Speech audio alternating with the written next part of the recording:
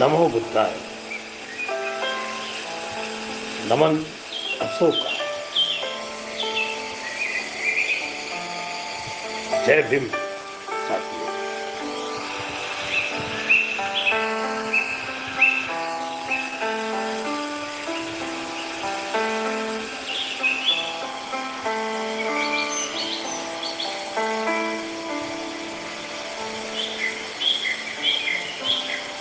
हर दिन की हमारे बीच में बहुत स्ट्रेस रहता है।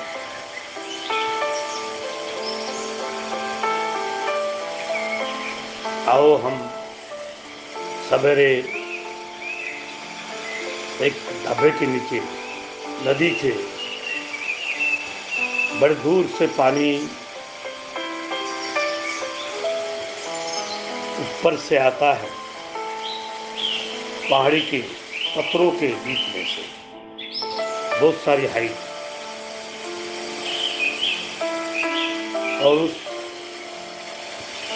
हाइट के बीच में नदी को पानी मिल जाता है। शीतल सुंदर नदी, मन होता है उस ऊपर से गिरने वाले पानी के ढाबे से एक बार नहा लूं, उसके पानी को टच कर लूं जो नदी को मिल जाता है। ढाबे का आवाज जम के होता है। नदी में जैसे ही पानी जाता है शांत हो जाता है। ऐसे ही मनुष्य स्वभाव है। जब स्टार्टिंग में मेहनत करता है, चिल्ला चिल्ला कर मेहनत करता है, और जब बहुत सारी संपत्ति, बहुत सारा प्रेम, बहुत सारी प्रज्ञा शील के साथ में और करुणा के साथ में जब मैत्री होती है, तब नदी के समान प्रवाह हमें मिल जाता है। कई नदियां प्रवाह में मिलने के बाद समुद्र को टच हो जाते हैं। समुद्र अपना काम बड़े सुंदर ढंग से करता है। समुद्र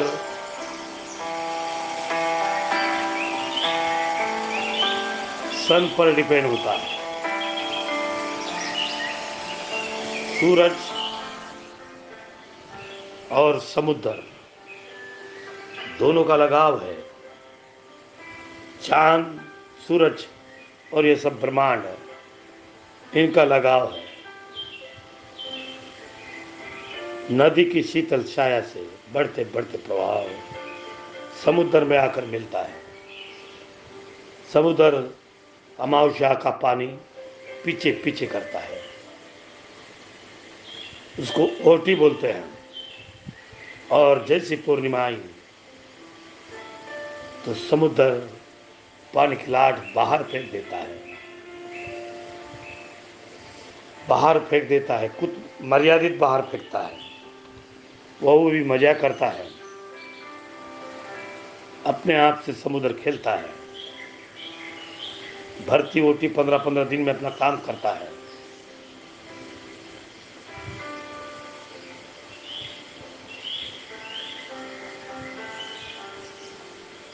ओटी और भरती ये हमारे जीवन में सुख और दुख के समान है।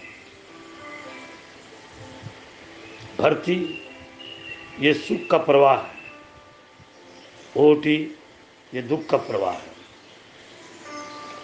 समुद्र के पत्थर,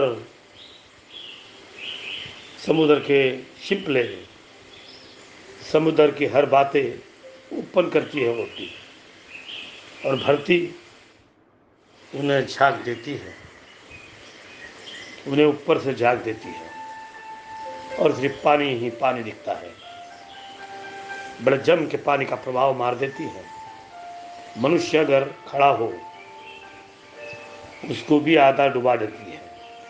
तो भर्ती और रोटी जीवन का सुख दुख देने में कामयाब होती है। हमारा भी शरीर पूर्णिमा के दिन नीचे से ऊपर खून का बहाव होता है, खून और पानी का मिलाप है। पानी जम के पीते हैं, पानी से बॉडी है, लेकिन कहाँ से अगर गलती से कट गया तो खून निकलता है, पानी नहीं निकलता। ये सब सिस्टम बहुत ही लगाव की सिस्टम है। हम लोग अच्छा खाना खाते हैं, कुछ मिठास खाते हैं,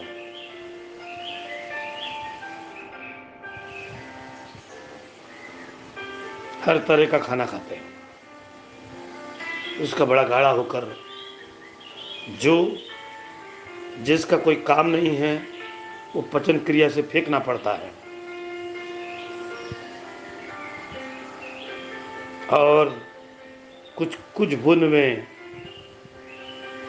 खून में परिवर्तित हो जाता है। फेंकने वाली क्रिया मशीनरी अलग है, वाटर फेंकने वाली क्रिया अलग जगह से है, हर जगह अलग है। ज़्यादा ठंडी हो गई तो हमारा शरीर नाक से पानी फेंकना शुरू कर देता है। खाने में कुछ आंबट दही या कुछ गलत हुआ तो मुंह में खांसी लाने का ट्राई करता है। नाक, मुंह, आंखें, कभी कभी कुछ पिक्चर देखने से आंखों में आंसू आते हैं। जीवन की हरी भरी कहानी में आंखों से प्रस्तुत होती है। आंखें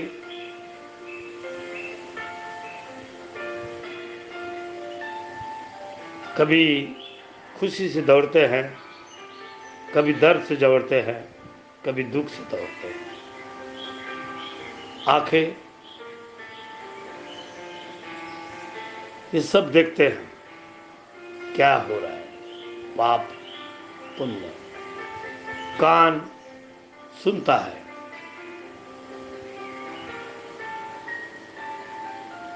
कुछ बुरी बातें, कुछ भली बातें, उसी का वही काम है।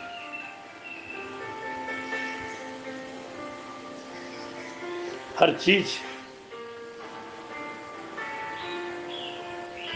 मनुष्य की काम की है।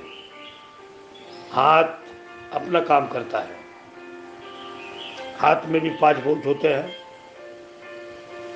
वो 5 बोल्ट एक अंगठा है, हर आदमी का अंगठा अलग अलग है।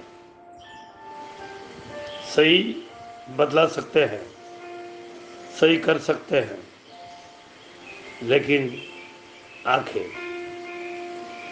थम्स का रूप बदला नहीं सकते।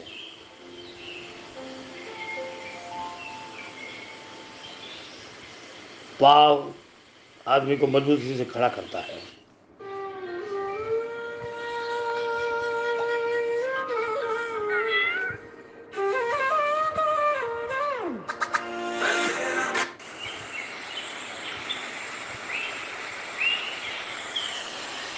मनुष्य का हर शरीर, हर अंग मशीनरी के समान काम करता है। आंखों में पापनी दी है, सूरज और किसी लकड़ी से, हवा से झांकने के लिए दी है। नाक में कुछ बाल दिए हैं, डायरेक्ट हवा नहीं आना चाहिए और हवा का इफेक्ट नहीं होना चाहिए। खाने के लिए दांत दिए हैं, बोलने के लिए टंग दी है। हमारे चेहरे में बहुत सारी जादू है, इतने जादू है। आँख बुराइयां देख सकती है, नाक बुराइयां सुन सकती है, मुंह बुराइयां कह सकती है, कान बुराइयां सुन सकती है, दांतें खींच सकती है, टंग बुराइयां बोल सकती है।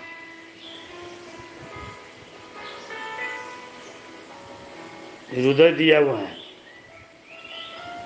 हर बार रक्त की क्रिया पचन में आ जाए, रक्त को हर धमनिया में शरीर में पुराई दी जाए, इसलिए हार्ट का काम होता है।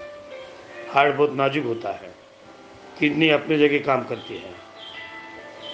हर शरीर मनुष्य का काम करता है, न किसी को बताता है न कुछ। हर पार्ट काम करता है, इसी को जिंदगी कहते हैं, यही जिंदगी है।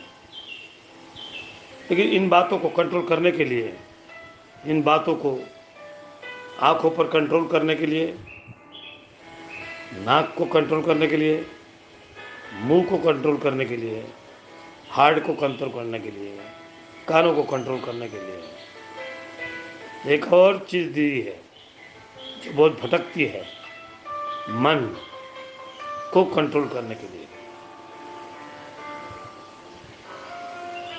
मन को कंट्रोल करने के लिए वो चीज़ है 26,000 साल पहले भगवान बुद्ध ने उस चीज़ को खोजा, उसी को मेडिटेशन विपश्यना कहते हैं।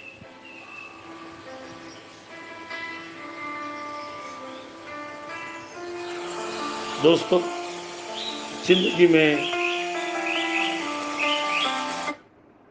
हर साउंड बहुत आवश्यकता है। Relaxing the music distance energetic relief. एकांत में बैठकर गार्डन में चिड़ियों के साथ उस आवाज़ को पसंद करना बहुत आवश्यक है।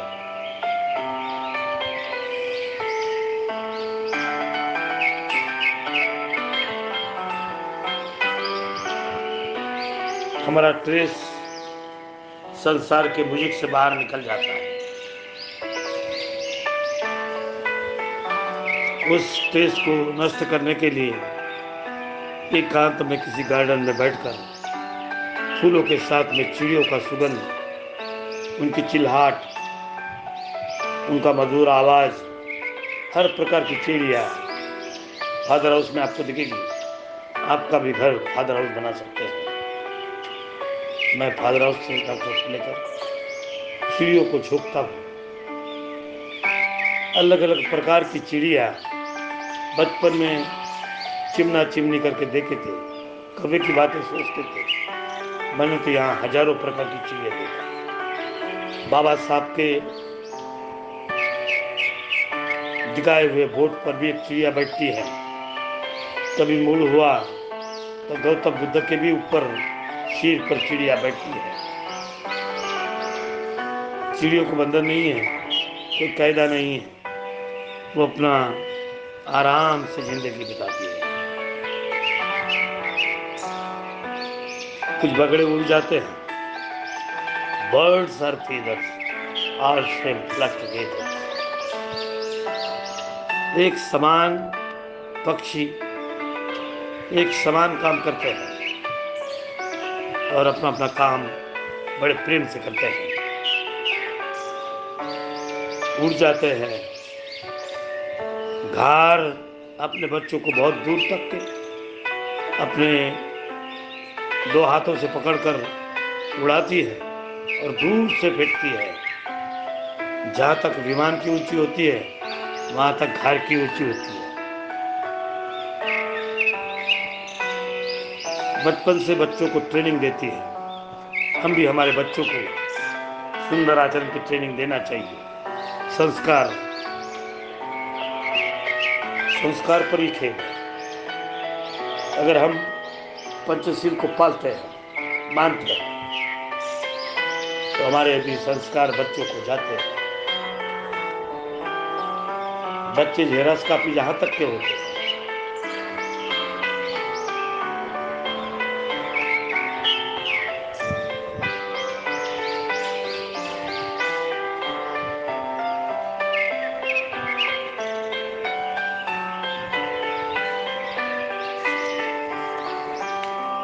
अगर हम जीव हत्या, जीव हिंसा करने से अलिप्त रहेंगे तो हमारे भी संस्कार जीवन हिंसा करने से अलिप्त रह सकते हैं। अगर हम चोरी करने से अलिप्त रहने की प्रतिज्ञा करते हैं तो ध्यान में रहिए, हमारे भी संस्कार बच्चों को चोरी करने से अलिप्त रहने की प्रतिज्ञा करेगी। अगर हम काम वासना से अलिप्त रहने की प्रतिज्ञा करते हैं तो हमारे भी संस्कार बच्चों पर काम वासना से दूर रहने की प्रतिज्ञा करते हैं। अगर अपन झूठ बोलने की अलिप्त रहने की प्रतिज्ञा करते हैं तो हमारे भी संस्कार झूठ बोलने से अलिप्त रहने की प्रतिज्ञा करते हैं। मद्य और कोई इसी के समान मादक वस्तु को सेवन करने की प्रतिज्ञा करते हैं तो हमारे संस्कार भी उन प्रतिज्ञा को बड़े प्रेम से झोंक देते हैं। संस्कारी जिंदगी के सबसे बड़े मूल हैं।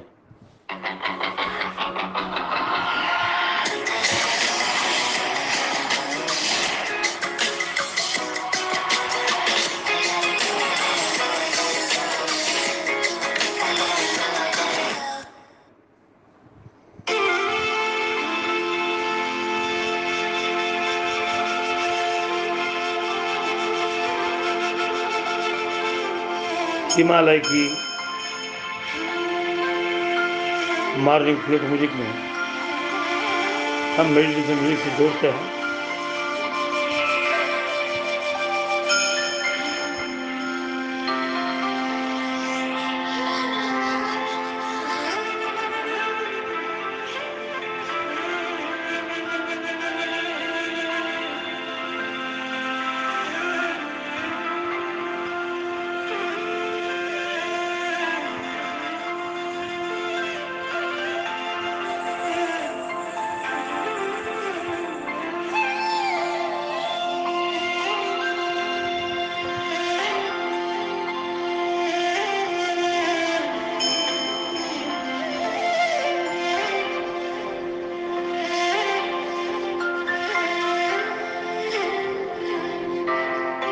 हिमालय की गोद में हरियाली हरियाली, सुंदर बर्फ आच्छादित हुई पहाड़ी सूरज के प्रकाश के सामने बड़े शीतल छाया से निकलती है। ऐसा लगता है पहाड़ी से सूरज निकल रहा है। सूरज की किरणें बादलों को घेर कर बाहर निकलती है। हर किरण हर झाड़ पर गिरना चाहती है। सन डूइंग द गुड वर्क। हम सब सूरज के कारण डिपेंड हैं। सूरज ही हमारा करता धरता है। समुद्र की लाट ओटी में बदलकर भर्ती में बदलकर सूरज अपना काम करता है। सूरज का काम महान है। हमारा रियल भगवान हमारे माता पिता जी तो पैदा ही करते हैं। सूरज माता पिता को और सभी को जिंदा रखता है। सूरज गलती नहीं करता। सूरज गलती नहीं करेगा। सूरज ने गलती नहीं करना चाहिए। जिस दिन सूरज गलती करेगा और सूरज अपना रूप बताएगा उस दिन पृथ्वी नष्ट हो जाएगी। वो दिन दूर नहीं, इस सुंदर हरियाली फूलों से भरी हुई हर चीज सनबंगूर है। हमारा लाइफ सनबंगूर है और इस सनबंगूर लाइफ में हमें जीना है।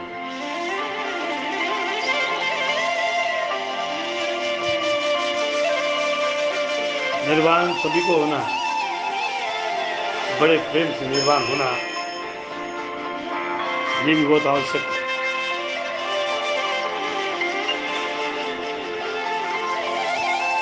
बुद्ध के उन बातों को भी ध्यान देना है। बुद्ध के उस धम्म को भी ध्यान देना है। बुद्ध के उस संग को भी ध्यान देना है।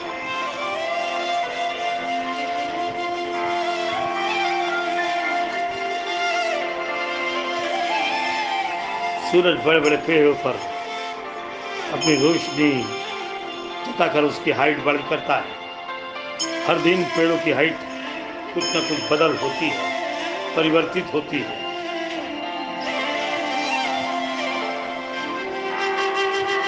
चांद की शीतल छाया में सूरज के रोशनी भरे प्रेम। चांद और सूरज एक दूसरे को देखते हैं लेकिन मिल नहीं सकते। जिस दिन मिल जाएंगे ब्रह्मांड के टुकड़े हो जाएंगे। हर तारा अपने अंतर पर अपने आप पर घूमता है लेकिन टकराव नहीं करता। टकराव खतरनाक है।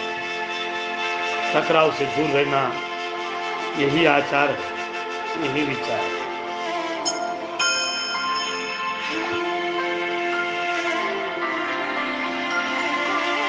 आइए दोस्तों,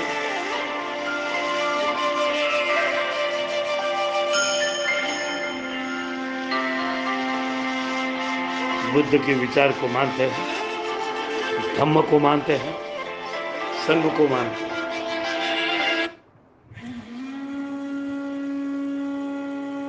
आइए बोलिए। बुद्धं शरणं गच्छामि। बुद्धं शरणं गच्छामि। धम्मं शरणं गच्छामि। धम्मं शरणं गच्छामि। संघं शरणं गच्छामि। संघं शरणं गच्छामि।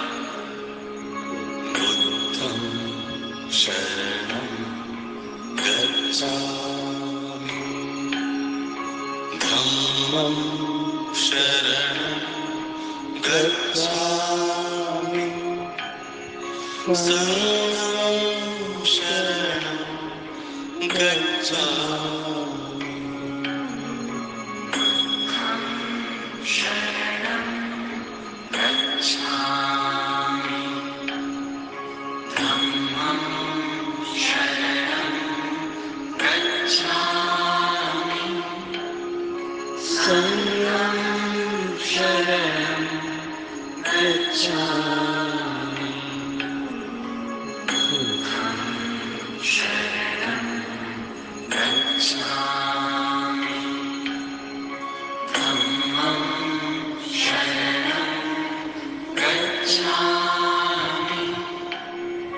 संघं शरणं गच्छामि।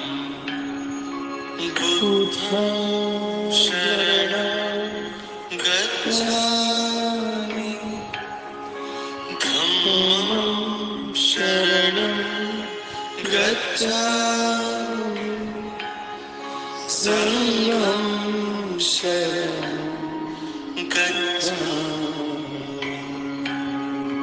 बुद्धं शरणं गच्छामि। धम्मं शरणं गच्छामि। संघं शरणं गच्छामि। बुद्धं शरणं गच्छामि। धम्मं शरणं गच्छामि। संघं शरणं गच्छामि। बुद्धं शरणं गच्छामि। धम्मं शरणं गच्छामि। संघं शरणं गच्छामि। बुद्धं शरणं गच्छामि। धम्मं शरणं गच्छामि। संगम शरणं गच्छामि.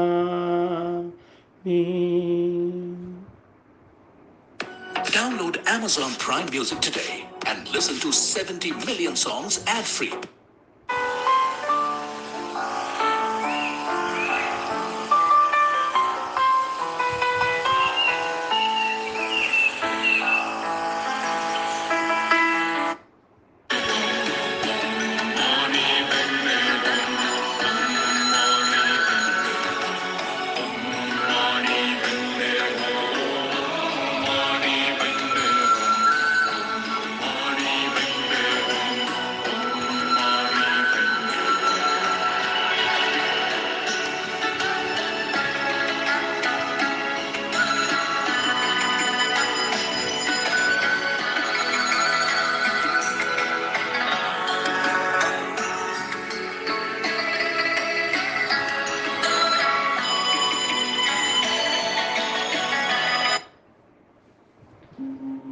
ओम मणि पद्मे ओम.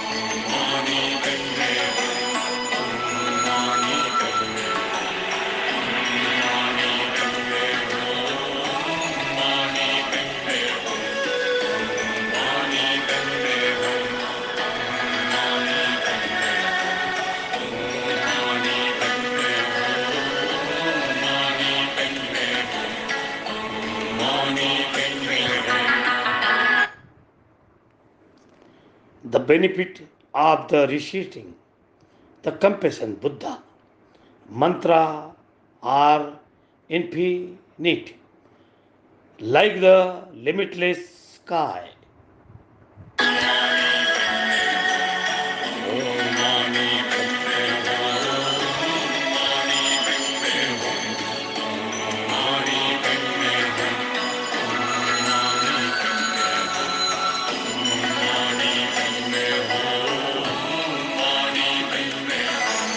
The benefit of the reciting the compassion Buddha mantra are infinite, like the limitless sky.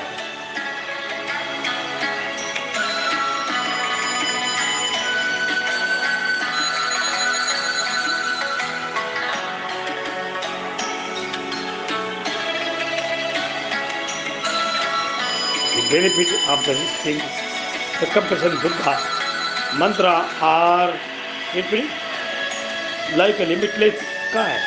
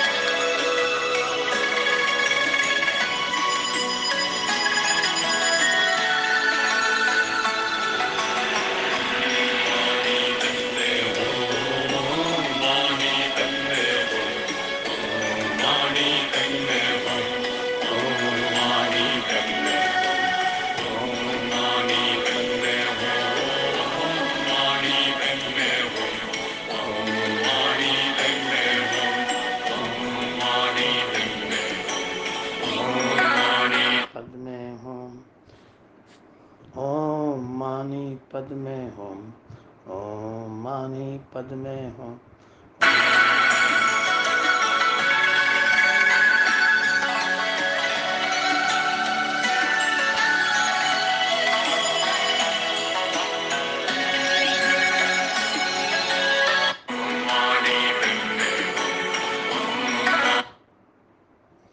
The poor, excellent body, speech, and the mind of a Buddha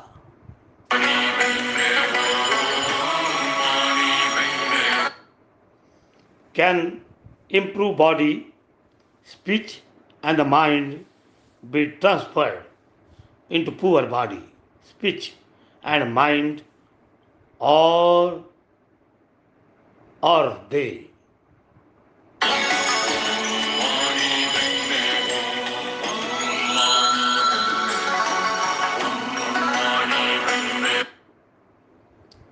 Entirely separate. All Buddha are cases of being who were like.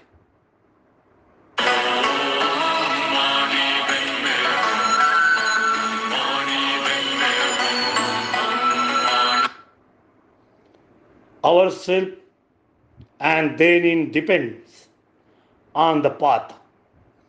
Become enlightened. Buddhism does not assert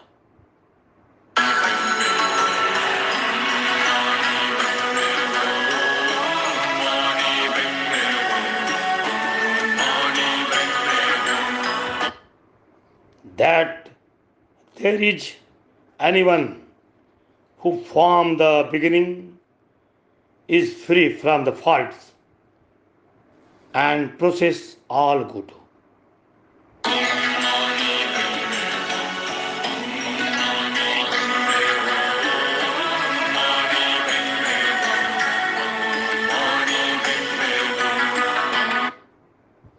Qualities: the development of a poor body, speech, and mind comes from the gradually living the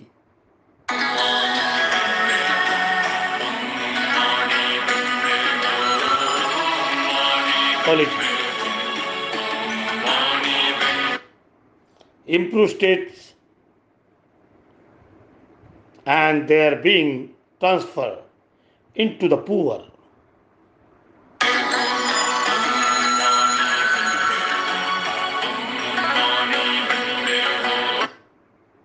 How is this done? How is this done? The path is indicated by the next four syllables.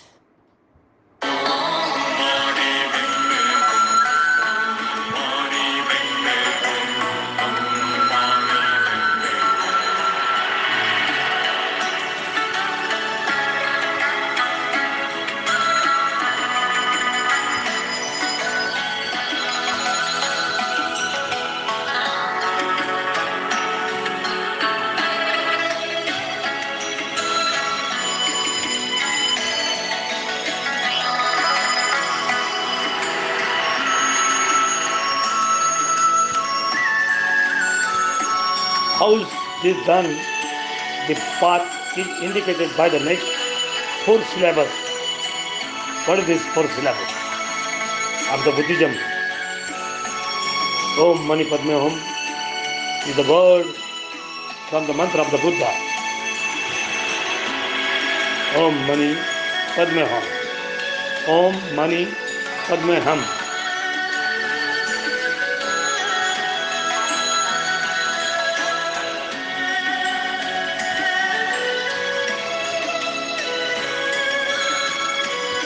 How is this done? Path is indicated by the next four syllables.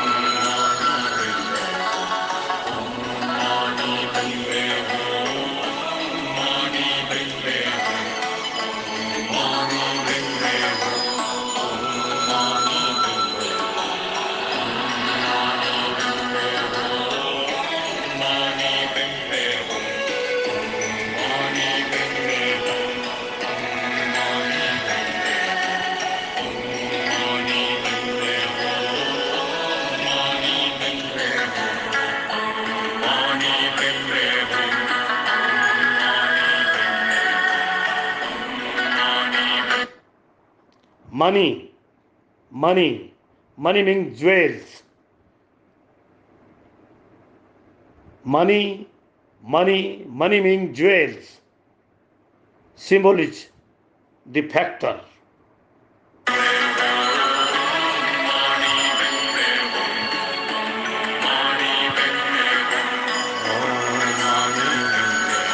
Money means wealth. Of the method, altruism of method, the altruistic intention to become enlightened, compassion and love.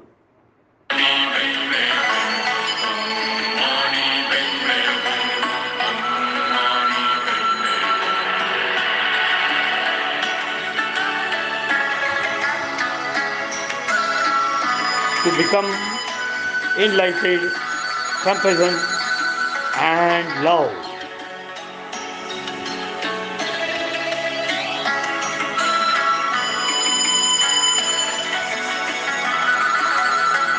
Of method, the altruistic intention to become enlightened, compassion and love.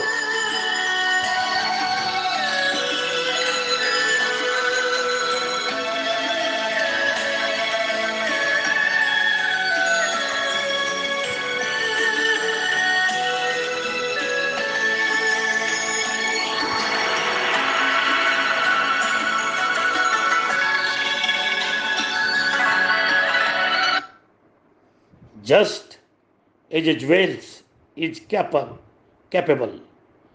of removing poverty, so the altruistic mind of enlightenment is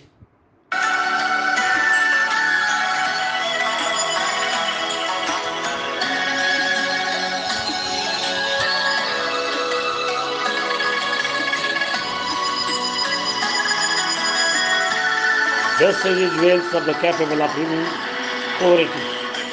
So the altruistic mind of enlightenment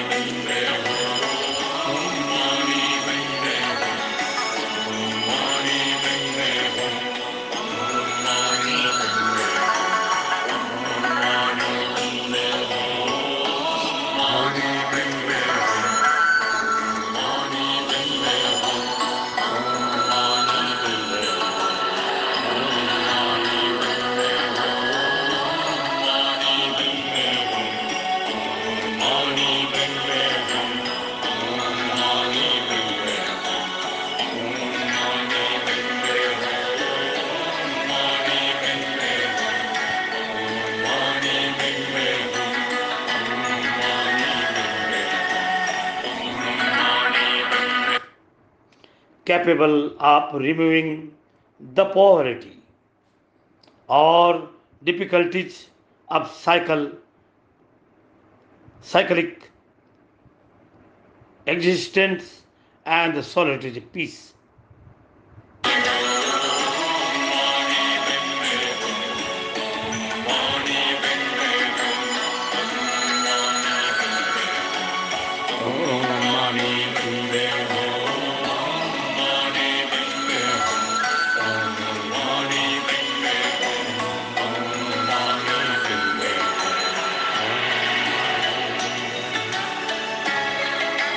Removing the poverty and the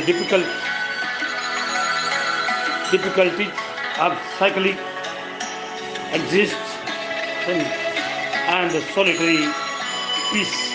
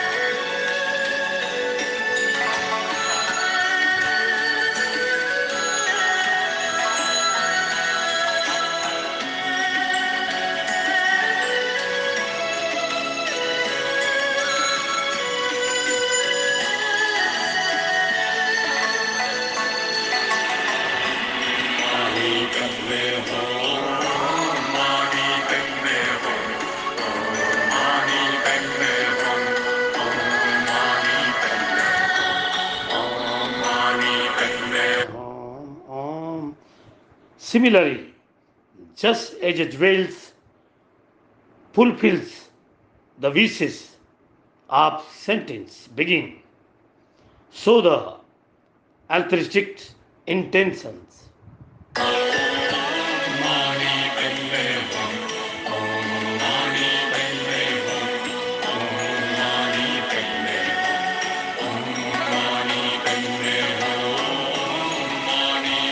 Similarly, just as it will fulfill the wishes of sentence beginning, so the altruistic intentions.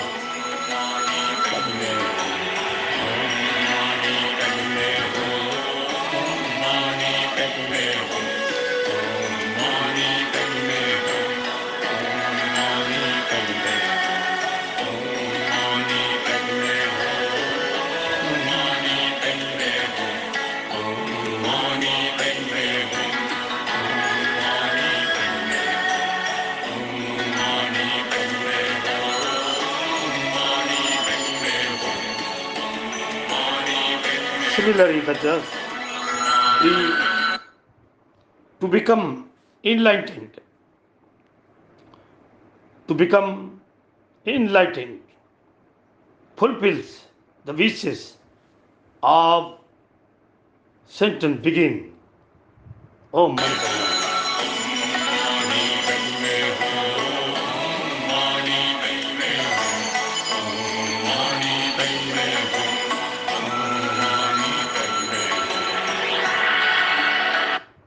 Padme, what is the meaning of the Padme? The two syllables Padme, meaning the lotus, symbolize Padme, the two syllables Padme, Padme, meaning lotus. You know the lotus flower. Wisdom, just as a lotus grow forth from mud, but is not sullied by the faults of mud. So, wisdom just as a lotus grow forth from the mud, but it is not sullied by the faults of mud.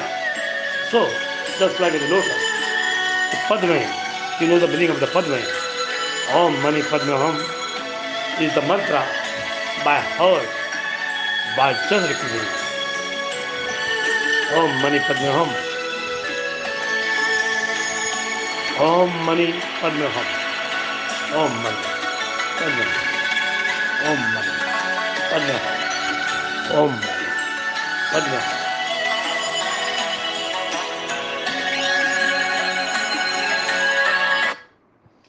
Wisdom is capable to the wisdom is capable of putting you in a situation of non-contradiction, whereas there will be Om Mani Padme Hum. This is the meditation music. Contradictions.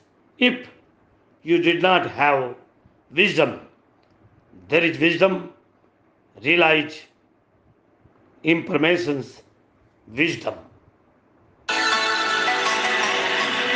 Om Mani Padme Hum. Om Mani Padme Hum.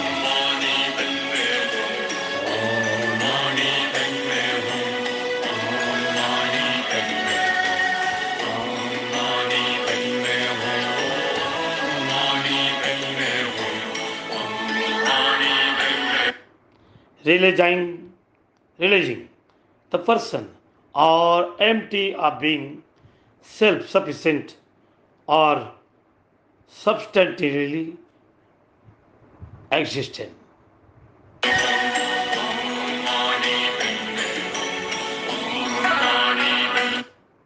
Money embracing whom?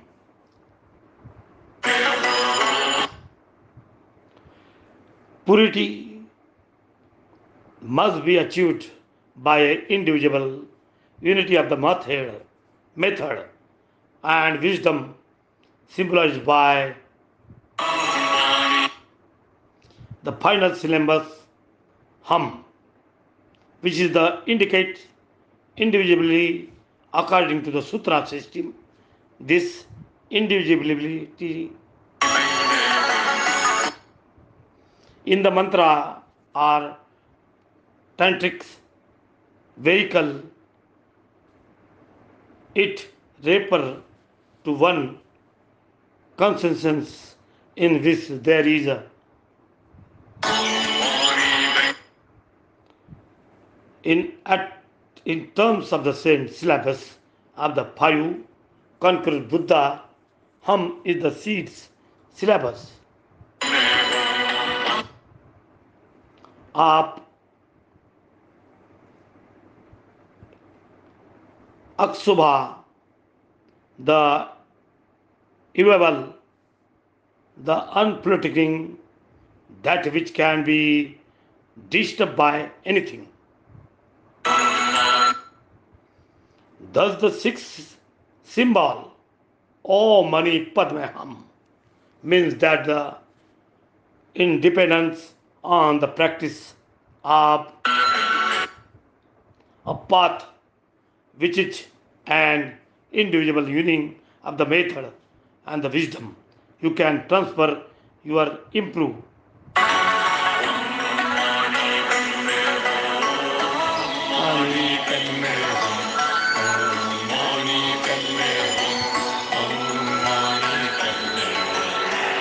The path which is an individual union of the method and the wisdom you can transfer your improve.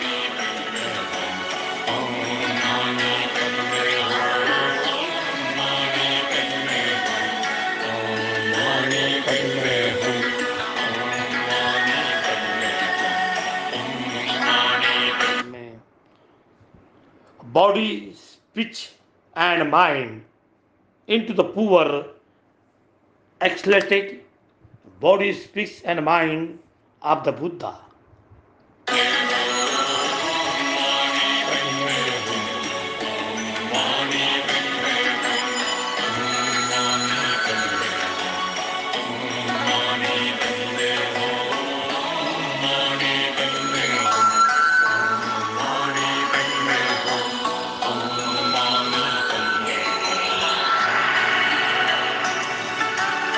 Body, speech, and mind into the poor, accelerated body, speech, and mind of a Buddha.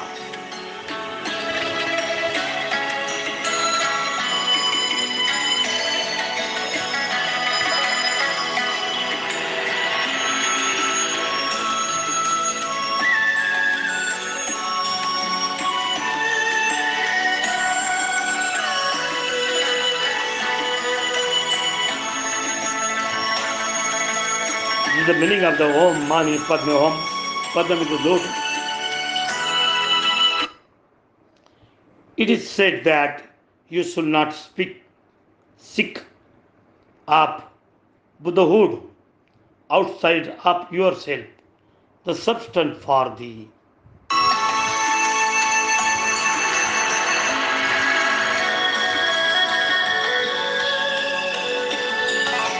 It is said that you should not seek up Buddhahood outside of yourself, the substance for thee. Om Mani Padme Hum, the all-full meaning by Dr. Sachchidanand Fulekar. Mani Padme Hum.